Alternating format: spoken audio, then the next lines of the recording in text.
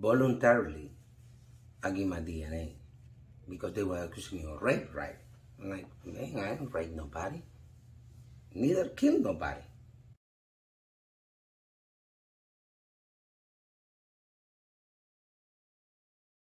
That was like a tunnel vision kind of thing. Just because the way I look, the way I talk,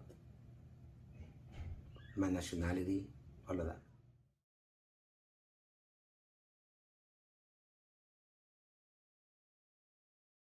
The only reason I didn't call police was because of immigration, but I didn't do nothing. And then it hit me. You know, they're really gonna blame me for this.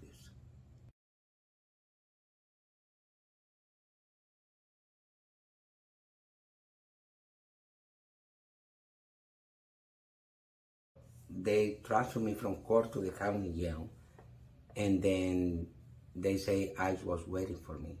And that moment in time between I was released or I was exonerated to the time ICE arrested me, it was 17 minutes.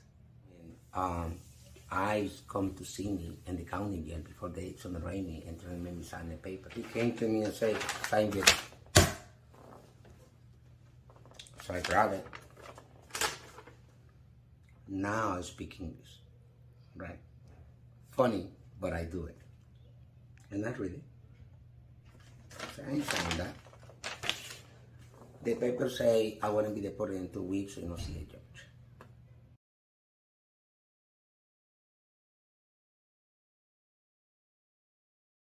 I lost a lot. Mental health. Maybe the chance to be a father, to have family. Half of my life.